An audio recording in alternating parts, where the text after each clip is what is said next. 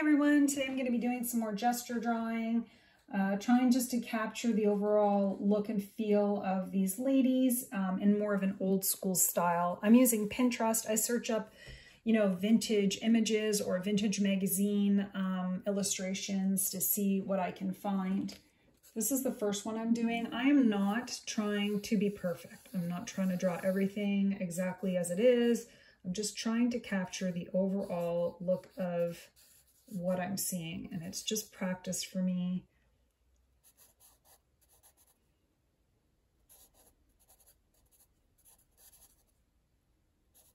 I have to keep going.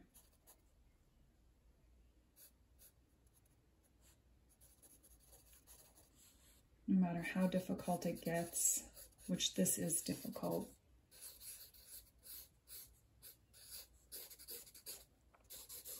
I'm trying to map out her arms. And her other arm is folded over.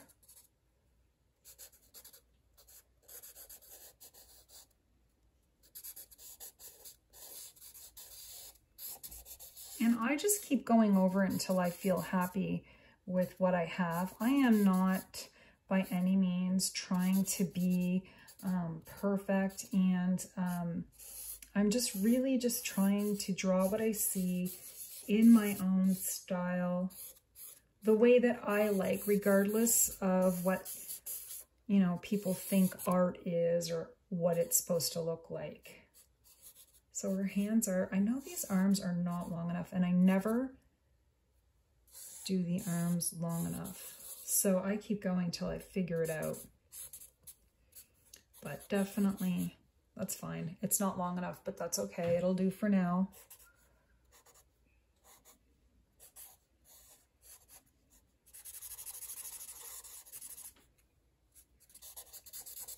And this whole top that she's got on is black.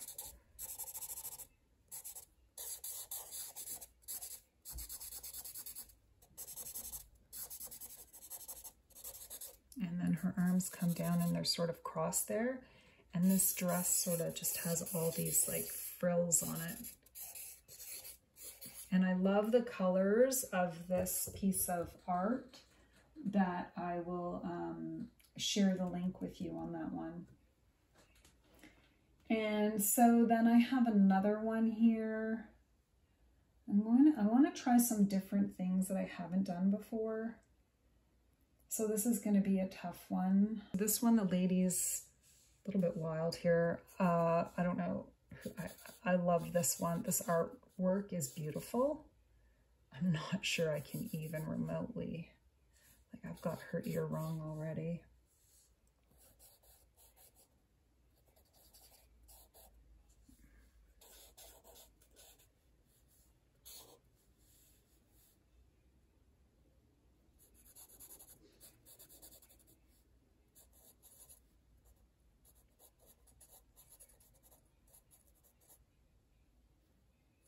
I love the way this artist did this. This artist didn't even draw half of it in. She left a lot of it sort of blank, and then she has all this sort of crazy hair here that this model has. I'm gonna give her some extra eyelashes. But I love this. Whatever it was the artist was doing was different for sure. And this, she has a really sort of long neck. Excessively long neck, and then she has this crazy coat on that I love. Okay,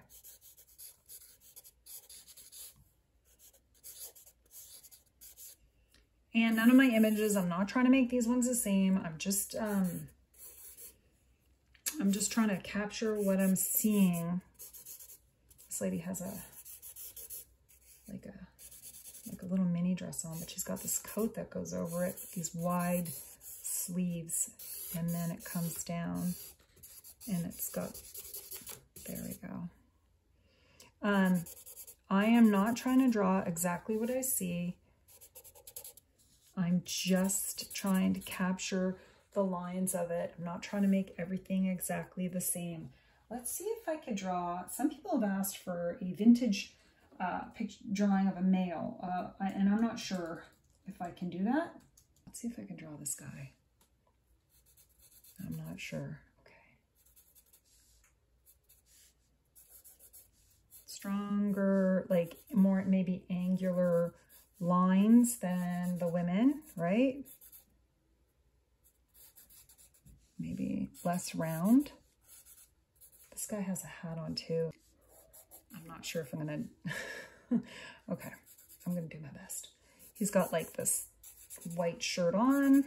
He's looking to the side. And then he has this fancy coat on. And his shoulders are quite a ways over here. And then it goes like this. Then his arm goes in the pocket there, not showing the hands. And then his jacket goes down like this. And I guess back in the vintage days, they had sort of buttons that way. And he has a tie on.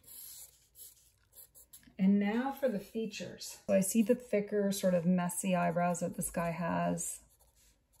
And then he has just straight, sort of for the eyes, just sort of straight. I feel like his eyes should actually be closer together. They even gave him kind of like these bags under his eyes. I don't know if this guy's tired.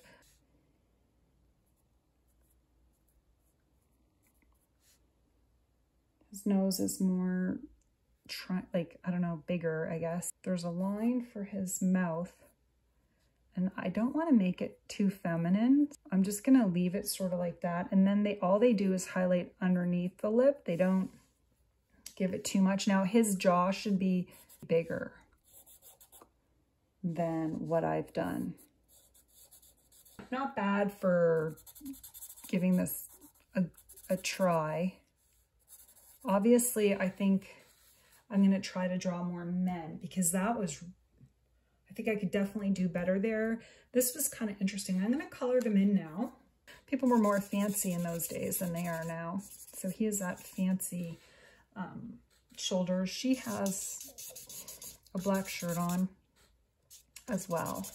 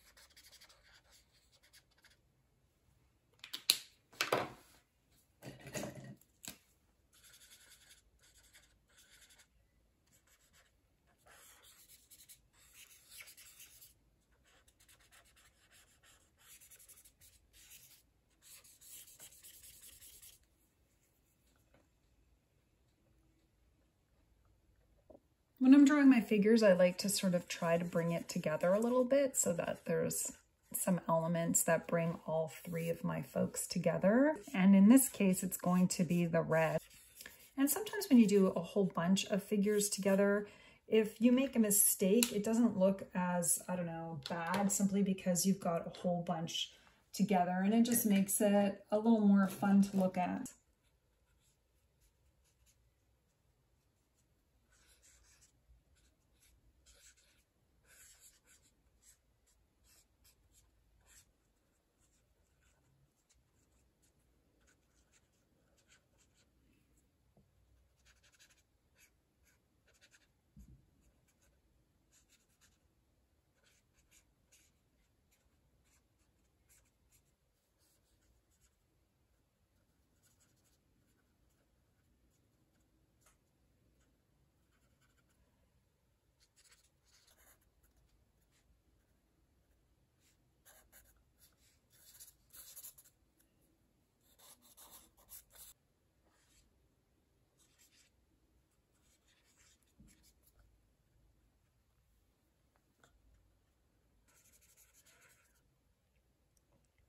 This is the final sketch from my figure sketching session, trying to practice drawing faces and figures of men and women. I'm going to include the names in the description of the illustrations that I tried to use as a reference for this drawing session, and you can find that in the description of this video. I just want to take a moment to go over the materials I used in this sketching session. I start my sketches usually with a Sharpie marker. This is just a plain black Sharpie marker.